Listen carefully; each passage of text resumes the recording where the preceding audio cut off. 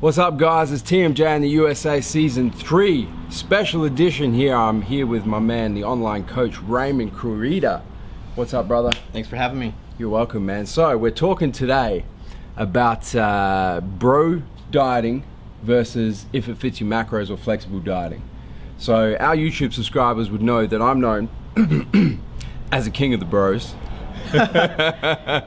Raymond's known as the online coach and is a big promoter of if it fits your macros, flexible dieting, intermittent fasting, a lot of things that are considered to be not bro, for lack of a better term. The other side. Yeah, exactly. So we've been talking a lot today and this afternoon about the differences between the two approaches, and we thought it'd be cool to drop a video on this because, you know, obviously sometimes I can be a little bit one-sided towards bro dieting and clean eating and that train of thought, whereas Raymond is obviously from the other side of the camp towards flexible dieting and if it fits your macros. So we've been talking, man.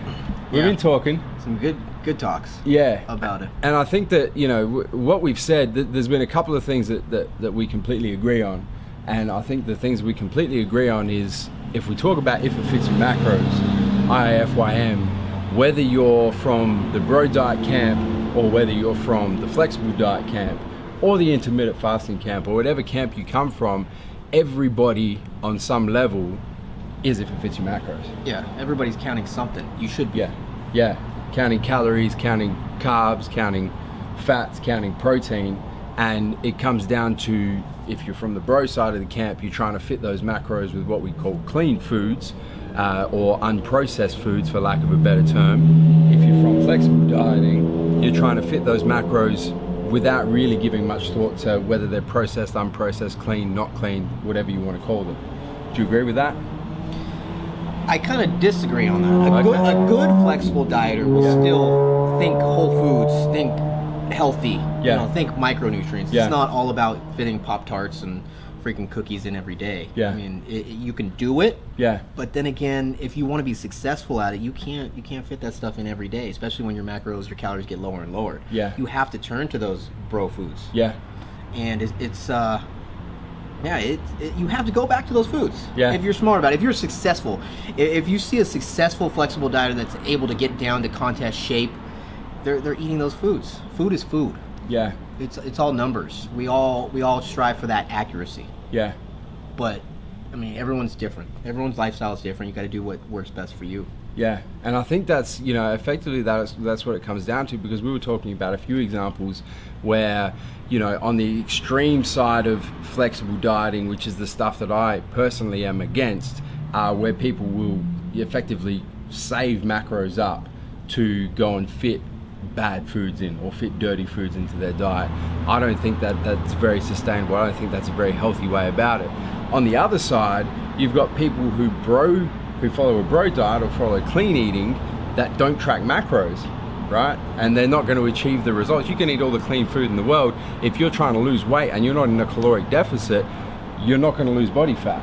If you're trying to gain weight and you're not in a caloric surplus, you can eat all the clean food in the world, you're not going to gain weight. You're not going to build muscle.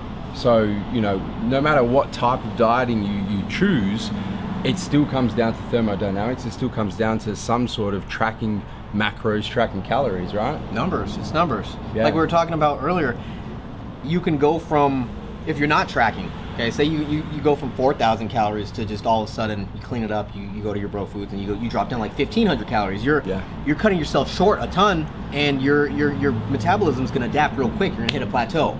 Real quick. You might lose some weight for, you know, 4 or 6 weeks, but then your body's gonna adapt. And then what are you gonna do? Drop that quarter cup of rice to no rice? You're cutting yourself short. Straight up. Lacking that accuracy.